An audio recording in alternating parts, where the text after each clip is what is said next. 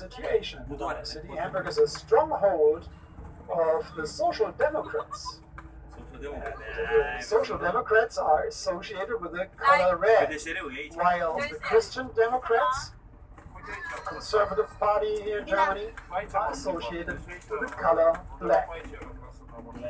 Since the end of the Second World War, till today we have 14 mayors, and just 3 of them were members of the Christian Democrats. All the others were Social Democrats. That's why Hamburg, also from a political point of view, is named the Red City.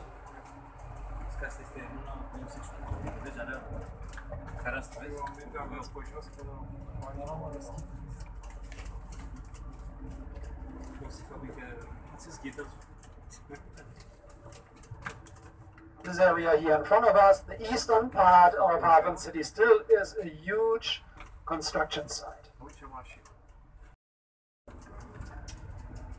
Yeah, so, and young lady, where are you from? Also from the Philippines. And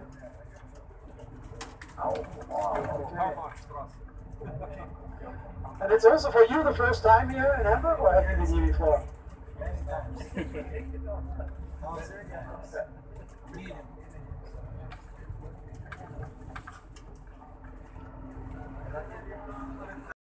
Company. Its best known publication is the Spiegel News magazine. There's something about 800,000 copies each week, the news magazine with the highest circulation in our country. Directly in front of us, the domicile of Spiegel Publishing Company. It is not the only publishing company in our city. Hamburg is a media center. The media economy is a very important employer here in Hamburg. Something about 70,000 people in our city are working for this media economy. Something about 100,000 people in our city are working for the tourism economy.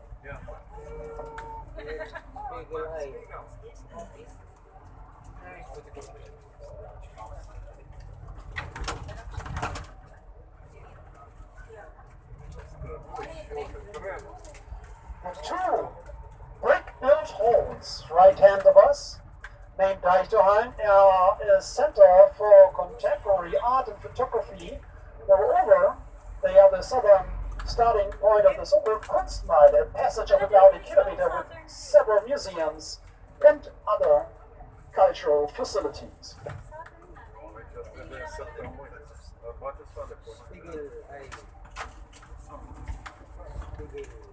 If you look to the left right now, you can see in a few seconds the pointed front part of the so-called Schiele house with the green balustrades. You can see it now in your left hand.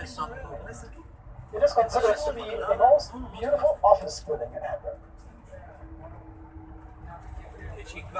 Left hand we have the so-called Kontorhausviertel. It is a quarter which consists only of office buildings. This is the first pure office building quarter in all of Europe, erected in the 1920s and 1930s.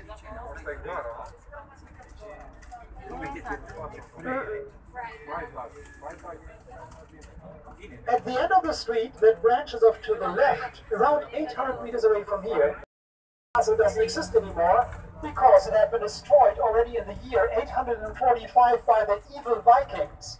The evil Vikings destroyed our Hamburg. We don't like the Vikings. If there are any Vikings here on board of our bus, now you have the opportunity to apologize. Oh, there's a Viking here. Left hand, Mönckeberg Street, the largest and most popular shopping street in our city. It is a connection road between our town hall and our main train station, which you can see now right hand of us. This here right hand is our main train station.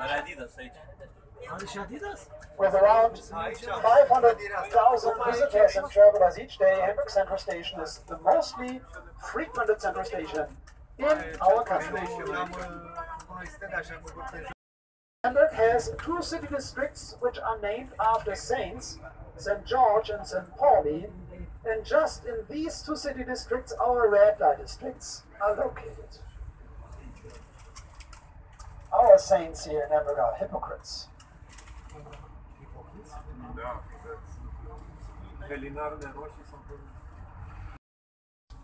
So it is, if you compare it with other skyscrapers all over the world, it is not really high, but we do not like high-rise buildings very much in our city, since our silhouette shall be dominated by the steeples of all 5 main churches and not by skyscrapers. Hamburg is a horizontal city. We do not like skyscrapers. We only have 12 high-rise buildings in our city which are higher than 80 meters. So what you have here,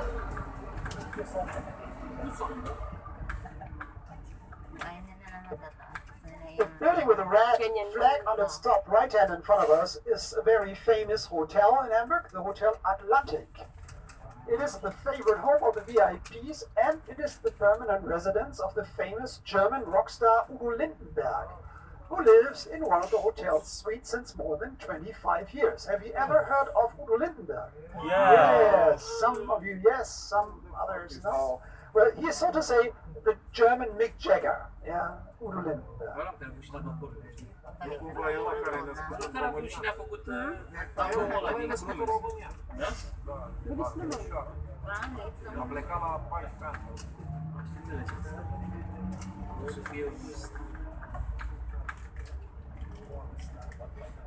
Water again here directly in front of us. This is not the Elbe River. This is the Alster Lake, the Outer Alster Lake. Actually, also the Alster is not a real lake, but a river. That it appears to be a lake in the center of Hamburg has its reason in the fact that in ancient days people dammed up the Alster River to work a mill, what caused an unintentional flooding of the river banks. It's a beautiful water sports area.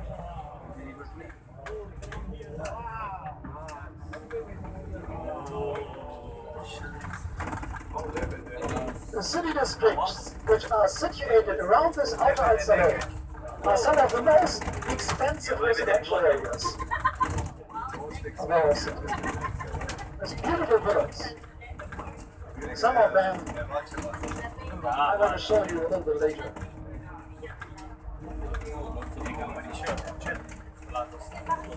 But now you have to look to the left. If you look to the left now, you can enjoy the gorgeous panorama of our city center, including the Alster Lake and the steeples of our 5 main churches.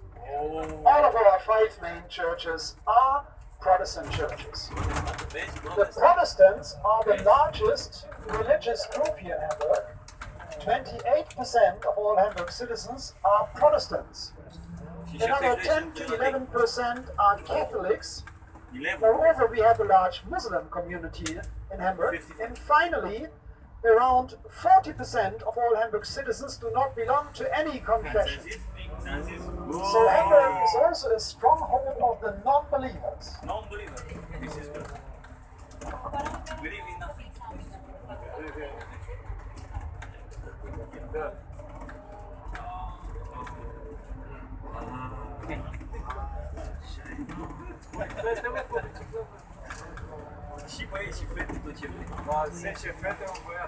Follow us directly in front of us, and the already mentioned Hotel Radisson Blu,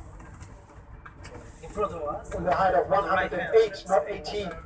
I said 18, no, it's 108 meters high. And in front of this hotel, left hand in front of us, we have another train station, Dammtor railway station, a representative Art Nouveau-styled hall construction built in 1903 and considered to be Hamburg's architecturally most beautiful train station.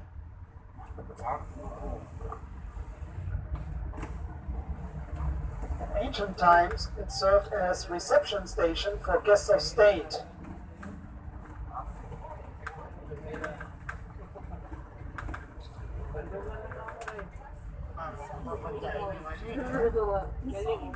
Left hand in front of us, one of our several inner city parks here in Hamburg. Hamburg is an exceptionally green city. 70% of our urban area are green land. Another 8% are water area. So Hamburg is characterized by a lot of nature. We have thousands of trees here in Hamburg. So Hamburg is not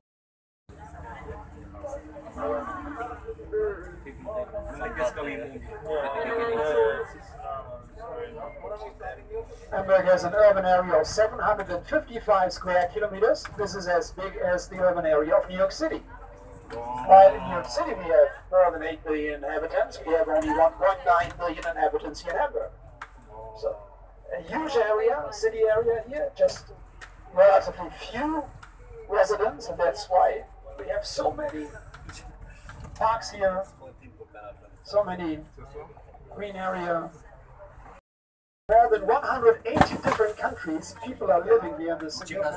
Hamburg is even more international than New York City and London. The luxury hotel, another luxury hotel, you know, see the Fontenay, owned by one of the wealthiest citizens of our city, a man named Klaus Michael Kühne.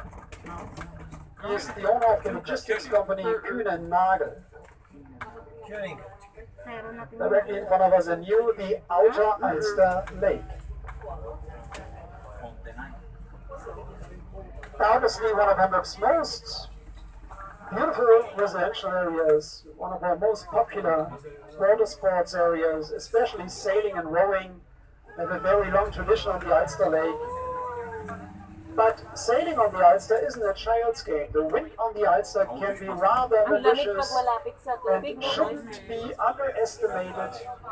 In case of capsizing, however, don't be afraid of drowning, because the Alster is a very flat stretch of water where mostly you can stand. In Hamburg we say, those who drown in the Alster are just too stupid to stand upright. Isn't it beautiful? Yeah. More than beautiful. We love it. Everybody here in Hamburg loves this Outer Alster Lake. And as I mentioned, around this Alster Lake, we have beautiful residential areas with beautiful and very expensive villas. There's, for example, the white one here left hand with the tower and the flag. Oh no, there's no flag on its top, but a tower. Sloman Castle, we name it Sloman Castle. It's from the middle of the 19th century. The oldest villa here in the Outer Alster Lake.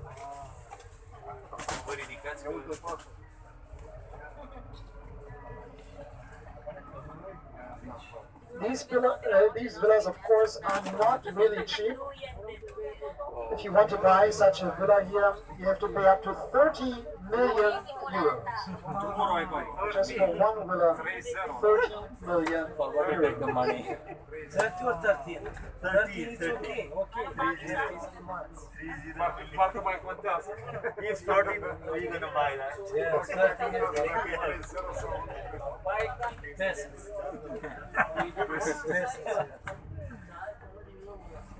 Have you ever heard of the German fashion designer Jules Sander? Very famous German fashion designer who started his international career in our city. And she is the owner of these two white villas here, left hand, behind the trees. Both of them. She owns both of them. Jules Sander, who started her international career in our city in the 1960s. Also, Wolfgang Jürgen, another famous German fashion designer, started his international career in our city, and Karl Lagerfeld even was born here in Hamburg in 1933.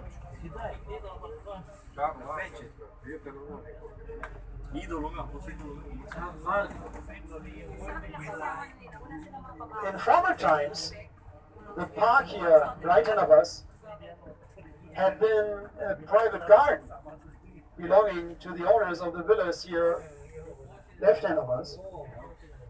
But in the 1950s, we decided to open this area here, close to the water right hand, to the public. Till today, since the 1950s, this public park right ahead of us is one of the most popular public parks in the city of Hamburg.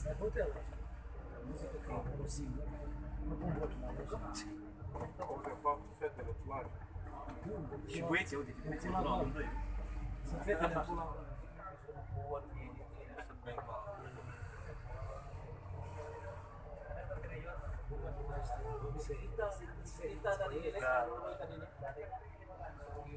Ca auzit asta, să vezi că are distrat. Și bagă muzică, era moța. Ce stradă, mă. Băi, ce